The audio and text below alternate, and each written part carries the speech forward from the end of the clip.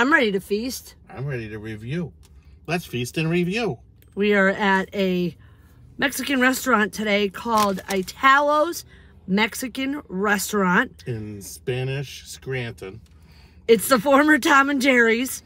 They've been here a very long time. Tom and Jerry's has been gone many years, but in case those of you are wondering where this place is, we are going to go inside and we are going to see if they are the best Mexican in the area. You ready? I'm ready. All right, let's eat.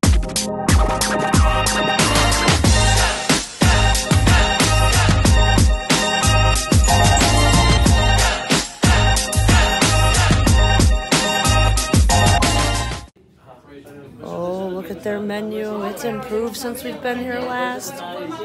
They've got way too many options. And I don't know what I'm going to eat. What about you, Murph? I haven't seen the menu.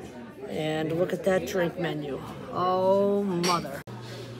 That's the restaurant. Very nice in here.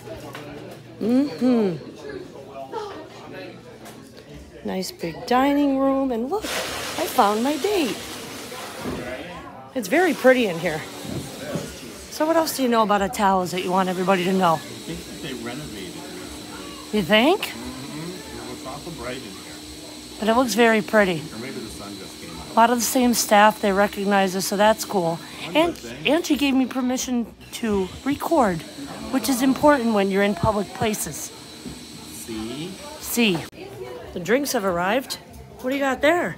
Oh, nice Texarkana margarita, El Mexicano. What's around the rim? With some spicy tahini. Sweet. It is spicy. Yeah? And what do we got over here? This is our queso dip and salsa for a starter. Nice. With the extra thick and extra rich cheese sauce. Let us know how it is.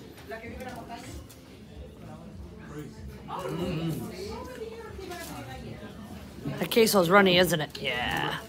Just a little bit. How's the chips? Salty? They're fresh. All right. All right. Our main has arrived. This is the Texas fajitas. Texas fajitas, and we've got some shrimp and some steak and onions and peppers and chicken. Over here are all the additions. Look at those refried beans. Beans, sour cream, lettuce, cheese, tomato, and of course the right miso. All right, and over here we've got the quesadilla, the original with some pork. Carnitas. All right. So we're going to show you guys. 1 second. Yeah. That is loaded. Loaded for bear. Not too shabby, huh? Me,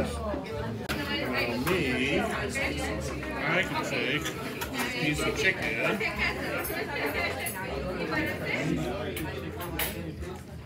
What I like to do is to dip my chicken in the queso. Yeah? Good. How about those refried beans? Let's hear all about those. Because some of our viewers really, really dig refried beans. Yeah? Extra good. Nice. That was really, really good. I am stuffed. I don't know if I could call them the best though, because we've had Hacienda Volcan and they're just as good. So I'm going to say they're tied. 10 out of 10. The queso dip really made my meal because it did. We started off with the chips and salsa, of course, and the queso, but the queso that was left over, I dipped my fajitas in, and I love that. Yeah, that was good, and it was just amount of food for how much?